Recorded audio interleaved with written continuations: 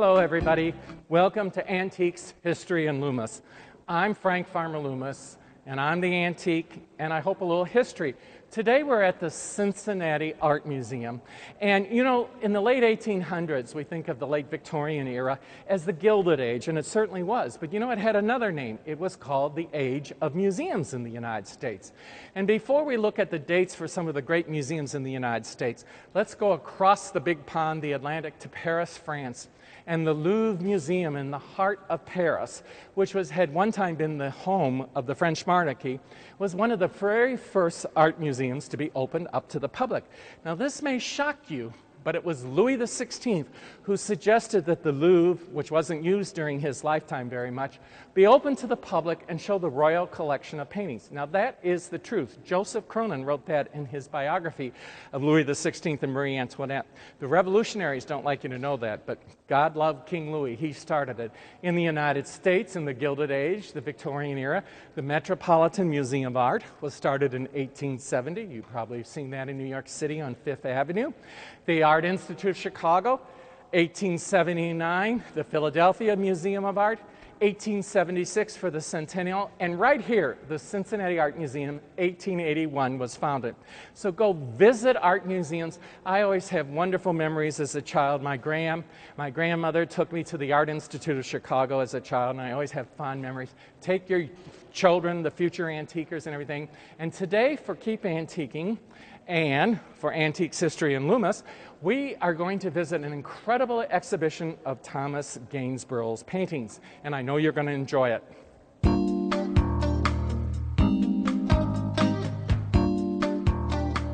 Welcome to Antiques, History, and Loomis. And as I said earlier, we're at the Cincinnati Art Museum, and we've got a great interview scheduled for you today. But first, let me introduce Dr. Benedict Leca, my pal here at the Cincinnati Art Museum. He's been on the radio show.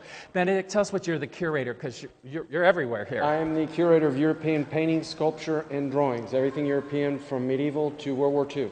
You're busy, aren't you? And you're particularly proud here in the Thomas R. Schiff exhibition hall here. This beautiful lady behind us. Who's the artist here? Thomas Gainsborough, one of the great portraitists in the Western tradition, one of the signal artists of the 18th century, and one of the great British painters of all times. I wish you liked him more. No, I'm just kidding. Well, tell us a little bit about the background of Gainsborough, because it looks like these beautiful ladies here. He loved the ladies. It's true, he did indeed love the ladies. He is certainly one of the canonical artists in the Western tradition in all the art history books. One of the great portraitists in the history of Western painting. He's born in 1727, first really makes his career in Bath in central England as a fashionable portraitist, eventually moves to England, where he becomes one of the premier artists of the 18th century. Him and Joshua Reynolds were the two great rivals who are essentially the Matisse and Picasso of their age. The Matisse and Picasso of that's great. Now, I know when we were getting ready and talking to you about, you're very passionate because the Cincinnati Art Museum has something really neat to claim about Gainsborough, doesn't it? That's true. We were the very first museum in the country to put on a Gainsborough exhibition in 1931, the very first museum in the world to put on a Gainsborough retrospective, that same show in 1931. If you look at the yet unsurpassed catalog raising in 1958 by Ellis Waterhouse, a long-deceased Grand Master of British 18th century painting, he lists all of the significant Gainsborough exhibitions dating back to 1840. Every one of them is in England except for Cincinnati in 1931. A show that included no less than 10 pictures from Cincinnati collections. Wow. And when you say catalog raisonné, that means all the works that Gainsborough did? That's right. All of the pictures thus far repertoried by Gainsborough, now numbering over 1,200. Over 1,200 in a lifetime. So he became rich and famous then? He was certainly one of the top drawer portraitists, made a very good living, no question about it. Good for him. And we picked 4 out of this exhibition today. And Benedict, this beautiful lady behind us, that's Mrs. Richard Sheridan. Richard Brinsley Sheridan. This is a late Gainsborough. It belongs to the National Gallery in Washington. And this is one of the great pictures by Gainsborough, widely believed to be his masterpiece even. It is newly cleaned by our friends at the National Gallery, so we're the very first people to benefit and looking at it. Here we have Gainsborough engaging with some very serious philosophical issues. You'll notice first the preponderance of the landscape in relation to the figure. We know Gainsborough would rather have been painting landscapes. He tells us in one of his letters where he says if people would just let me alone with their damn faces. And when you know what the life of a portraitist in the 18th century, you know from the surviving account books by Joshua Reynolds, he would start painting at 8 in the morning, finish at 4 in the afternoon. So it's a very, Gainsborough here is engaging with all sorts of changing concepts of nature in the 18th century. When you think about, up until the 18th century, nature is seen as a more or less, and I'm speaking roughly in broad strokes, a static system as a visible expression of theological truths derived from the Bible. And in the 18th century, nature is reconceived as a dynamic system in which man fits in it. Can I ask you, does that mean that in the 1700s they would paint maybe with the leaves on a tree less rigid, maybe blowing a little bit in the wind, or is that a bad way of explaining that? Yes, I mean, what we're seeing here is a relationship between man and nature, and that's the point. She is, for example, not stiffly attired and standing, but she is reclining informally. That's one of the hallmarks of modernist portraiture. Note the crescent shape, which is echoed in the crescent shape in the background. She's pretty beautiful. And what did she do in life? Because he was famous for certain type of ladies. She was a family friend. She was a noted soprano, so she was a musician. And by this time, of course, she was married. And this is just one of the signal portraits that he painted of somebody that he knew well. And that's one of the theses of the show, is that these portraits are the result of a very special relationship between the artist and women that he knew very well. And that's why it just blows my mind. I'm not arguing with you when you say that he'd rather have done painted landscapes, because I thought, the ladies loved him. And trees don't complain that you got the wrong shade of green on their leaves. Trees don't complain, that's true. So when you think about the portrait, the interchange of the portrait event, it happened often that people would say, this is a bad likeness, even though Gainsborough was known to capture an incredible likeness. As I look at your wonderful book here, Thomas Gainsborough and the Modern Woman, that you wrote, I keep thinking, I know it's trite, but I keep thinking of that movie, The Duchess, a few years back. They all look like, who's that beautiful movie star that was in there? Keira Knightley. Keira Knightley. Did you see that movie? Yes, I did. Boy, the furniture and the paintings in that house were great. When we were on the radio show, Benedict taught me something really, really interesting, and I'm going to shut up. I'm going to ask you two questions. The fluid brush strokes, but the other thing was, you were telling me how they would take the portraits and they would display them very uniquely, and I think that's fascinating for all of us. It is true that before television and cable, people looked at portraits differently than we do today. They were, in effect, when you have a life-size portrait of this scale, their life-like, their life-size, you're meant to have a physical reaction to them. Notably an erotic one when you're dealing with beautiful women. Certainly they interacted with portraits in a very personal way, a very physical way, unlike us. As far as the paint handling, Gainsborough has been said is the first impressionist. Look at this passage right here, which is at the dead center of the painting. He wants you to notice that. And it's not an accident that the very first image that I show in the catalog is that dynamic brushwork in the background. And look at that little drip of paint up top at the middle there. It's dripping down. He could have erased that. The point that I'm making, one of the points that I'm making in this show, is that Gainsborough belongs in that lineage of modernist painters. So you can draw a line between Gainsborough in the 18th century to Monet in the 1860s, to Jackson Pollock. Why not? Because we're talking about an artist who's making a statement about the poetic and expressive potentialities of paint on its own terms, divorced from the usual requirement of a portrait, which is to capture a likeness. He's not just painting a face, he's making a statement about the expressive potential of paint painting as an activity, and of perception itself. It's beautiful, and that scarf is exactly like you're saying, so impressionistic. Now, we're right across is the Cincinnati Art Museum's one of its great paintings, right? And that's Anne Ford? Anne Ford, painted in 1760 in Bath, essentially the painting that puts Gainsborough on the map. It is at that time that he decides that he is going to step up his game, so to speak, and really become a major artist and make a major painterly statement. And he does that by painting this young woman in an unconventional pose. She is surrounded by the attributes of her professional ambition, the viola da gamba, the guitar. She wrote important books. And keep in mind the place of the woman in the 18th century. You're meant to be, you're steered towards hearth and home. She is performing publicly in the 1760s, caused a sensation. Her father blockaded the performance hall. And this is how Gainsborough, who was very much an oppositional artist, a maverick, this is how he played out this kind of oppositional stance by painting provocative women provocatively. Well, when I look at that painting there, was that painting in the 1931 exhibit? Was it part of the collection? Absolutely, Hey, sure. okay, a trailblazer. Absolutely. And then you use the word provocative. Let's go into that, because in here you talk about that in your book.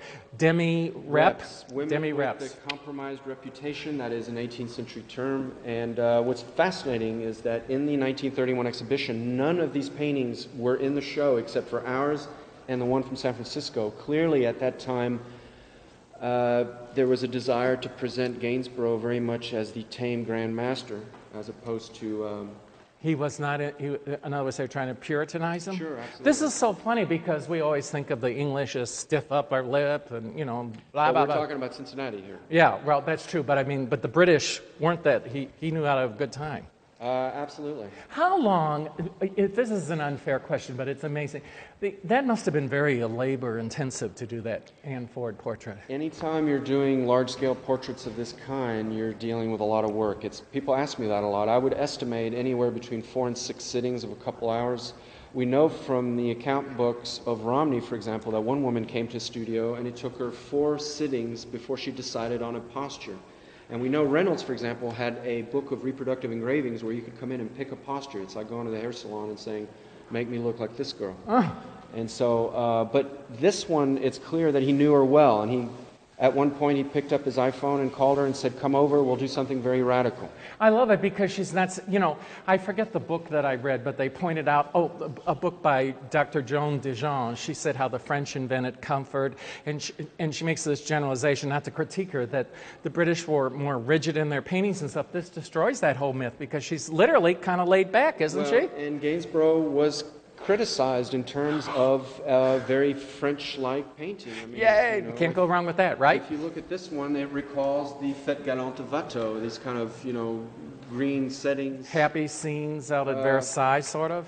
More or less. More or less, no, less. Tell me what they really are there. Well, I mean, You're so diplomatic. Amorous. Well, that's happy, isn't it? Yeah, sure. Now, we have a couple more paintings that you picked out for History, Antiques, and Loomis today, and tell us about those. The Giovanna Bichelli from Tate Britain, one of the fabulous pictures painted in 1782, caused a sensation at the Royal Academy exhibition. If you look at that picture, when you think about the gendering of 18th century portrait painting, by and large you're dealing with closed composition, demure attitudes, stable postures. And here she is, a young dancer, already one of those problematic women. She's not stable, she's dancing right out of the picture plane into your space as a viewer. And note what she's holding up. She is holding up a sheer veil made up of a profusion of strokes, which is absolutely antithetical to academic painting. So you know when Reynolds walks in to the Royal Academy exhibition in 1782 and sees an Italian dancer dancing with rouge makeup, holding up a sheer veil, that kind of evasive to the touch and to the eye, the signal accessory of womanhood, which speaks of masquerade, the makeup. We know she was in Rebecca from Sunnybrook Farm. Yes, exactly. And so Gainsborough knew well that he was going to get a response on those terms. And a couple more paintings you picked out here, which is, besides Anne Ford, Sarah Siddons, did you? Sarah Siddons, certainly one of the great portraits in the Western tradition. That picture was painted as a retort to the very famous Reynolds portrait of the same sitter, Mrs. Siddons, as the tragic muse. And keep in mind that Gainsborough and Reynolds are those two great masters that are dialoguing very seriously in the 18th century about what British painting should be and should look like. You said the Matisse and Picasso Exactly. of Britain in the 1700s. Exactly. And she looks so much like the actress that played Duchess. Sure, and the difference there, of course, is that Gainsborough is retorting specifically to the grand manner of Reynolds. Right. He is wanting to show Mrs. Siddons as a fashion plate of the moment, literally. Well, we're going to talk later on about the fashion thing. Benedict, do you feel that Gainsborough is still timeless for us?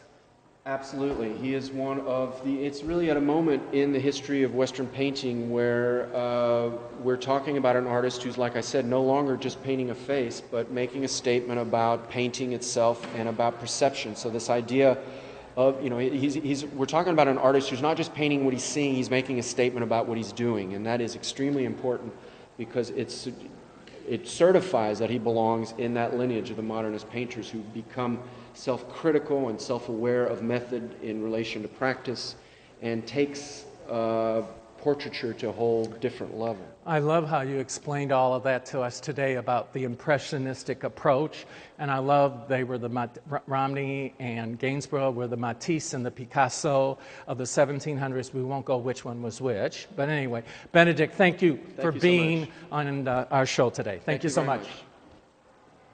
You know, standing here in the gallery with all these beautiful ladies, and this beautiful lady next to me is Barbara Baxter, and with her permission, I like to call her our antique Vanna. Barbara, aren't these women all beautiful? They are, Frank, and I want to thank you for the compliment, the one about being the beautiful lady. Well, yeah, what the heck are you I know you got that on purpose. And it is, I'm just kidding, everybody. Tell us about the hat. Okay. I'm wearing this hat because Gainsborough painted many women in hats, and I love hats, and also because Gainsborough's family was in the textile business. I know you knew that. No, you told me about it. It makes sense, though, because he painted all these beautiful ladies. He did, and the interesting thing to me, because I like hats so much, is because his family was in the textile business, he was very aware of fashion, of current fashion, which makes sense.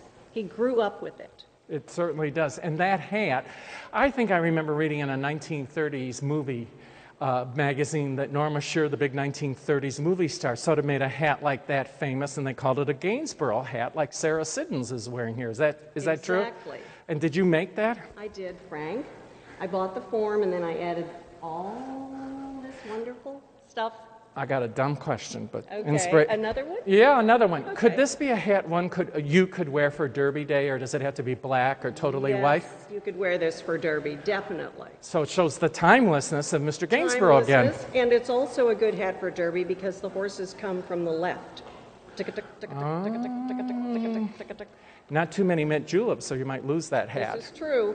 And you know something else that I think is particularly interesting is Gainsborough painted from fashion dolls. Now, fashion dolls were little dolls that were dressed in the fashion of the day, and he could use those as models for the fabrics and the dresses that he was painting in some of these portraits. And I brought a beautiful fashion doll.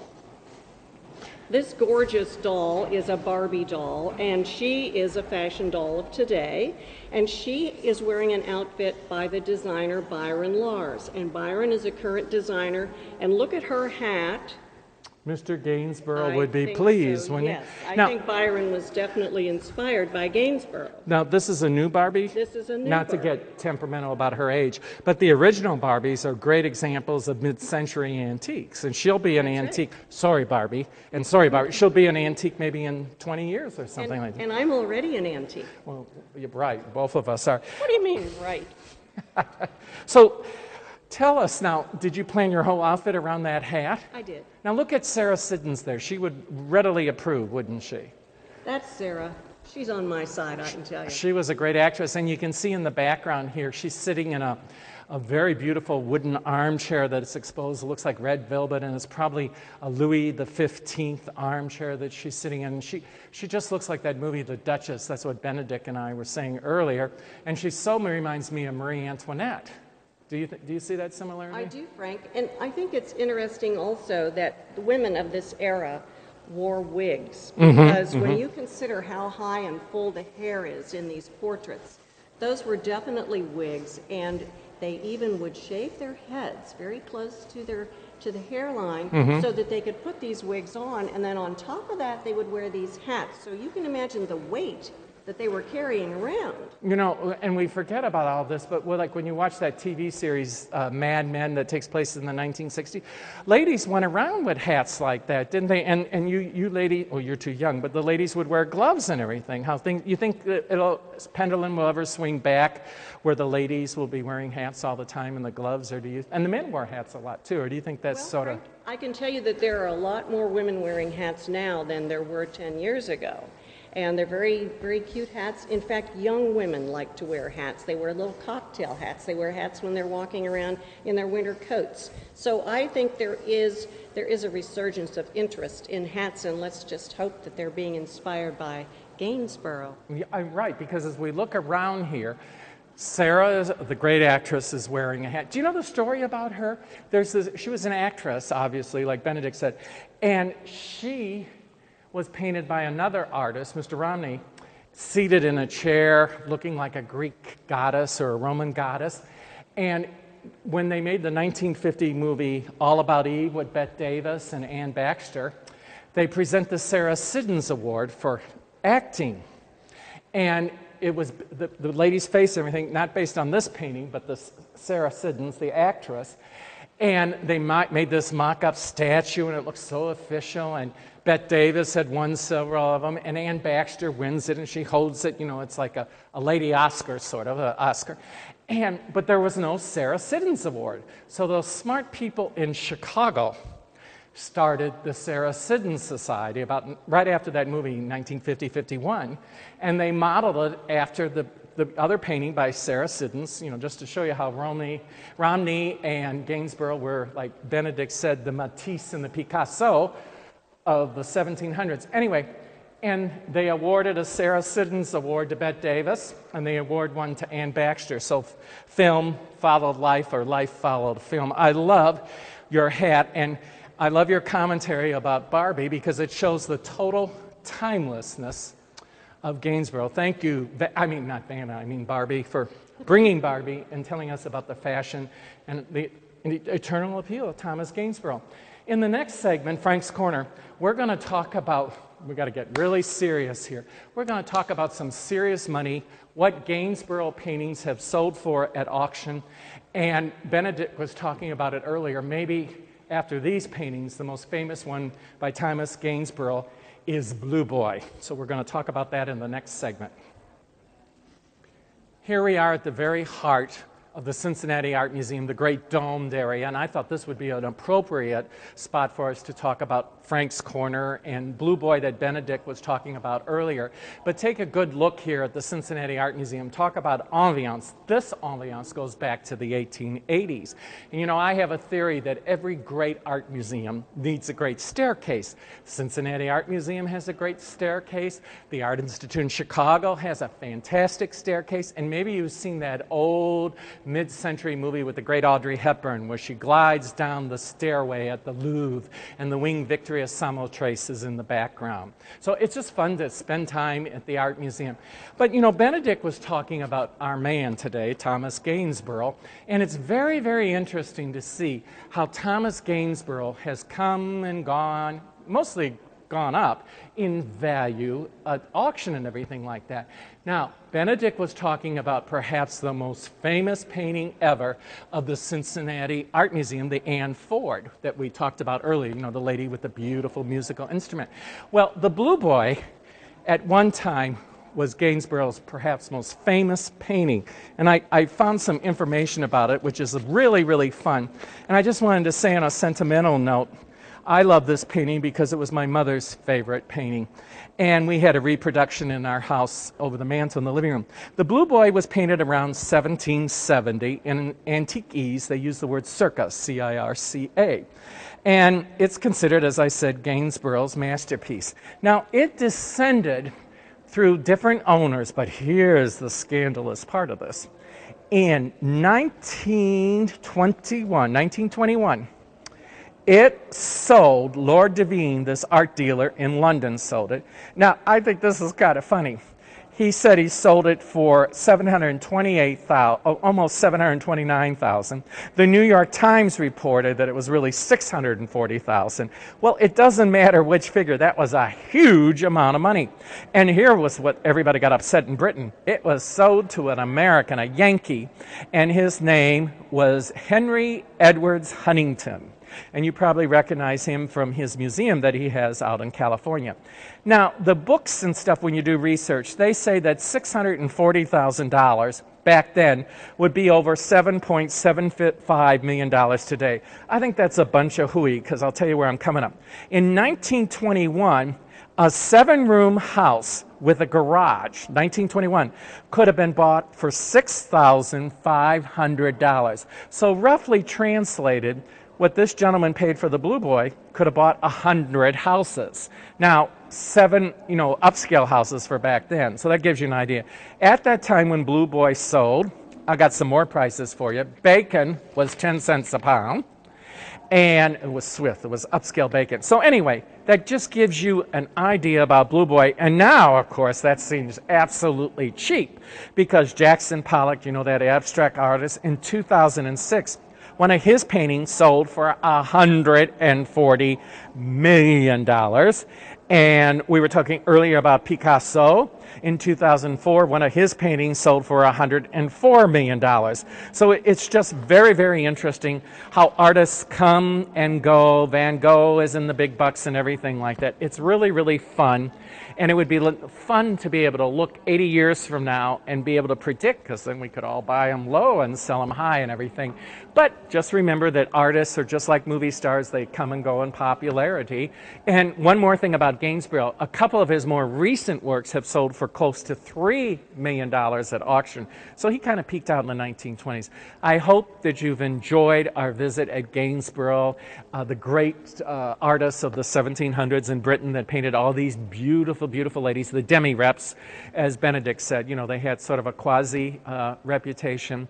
But always go to art museums, and we're going to review in the next segment and just go over what we did. But just go to art museums to your heart content, and you'll learn and you'll escape your daily cares. I can't believe how quickly the time has gone by today. I hope you've had as much fun as I have here at the Cincinnati Art Museum. And whenever you go out of town, just Google the town you're going to, Chicago, Memphis, Atlanta, and visit museums. And always remember to take the small tykes, because that's starting them on a great habit as children to go museum hopping.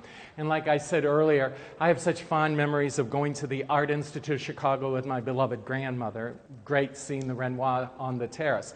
I hope you remember Gainsborough. He painted the beautiful, successful ladies of the 1700s.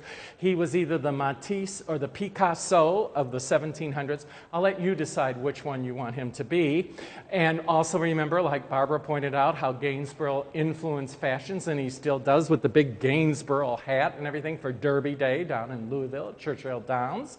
And it's interesting to see how paintings come and go in value and how other artists come along. But that's my message. Don't love a painting because you think it's valuable. And paintings are another form of antiques. Love paintings because you love them and they make you happy and they give you great vibes. Antiques include paintings. So I hope you have enjoyed Antique History in Loomis. Always remember to be chipper, and see you the next time.